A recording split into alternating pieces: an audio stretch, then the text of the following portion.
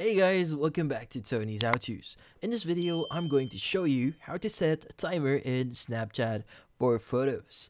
So before we start, hurry up and check out our latest offer just under this video. So let's get started. So first thing that we need to do here is we first have to ensure that we have the latest updates on Snapchat. So in this case, go ahead and open up Google Play Store here, search for Snapchat and see if there are any updates. Because sometimes if you don't have the latest version from Snapchat, you might not see all the available features. So in this case, let's go ahead and open up Snapchat once we updated them. Now in this case, we are now inside the camera for Snapchat.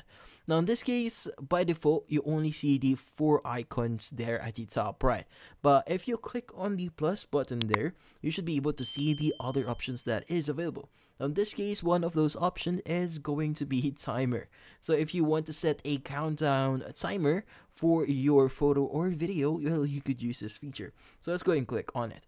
Now for you to set a timer, just hit on the icon again, and from here set the amount or the timer that you want to set. Like for example, you want to set this for 3 seconds here, and just hit on set timer, and from here let's go ahead and start recording our video. As you can see, 3, 2, and 1. It's going to start recording that video, and you are now good. So you could go ahead and proceed on sending this to someone or sharing it to other people, and you should be good. And that's about it. So if you found this video helpful, hit the like and subscribe button and watch our next video.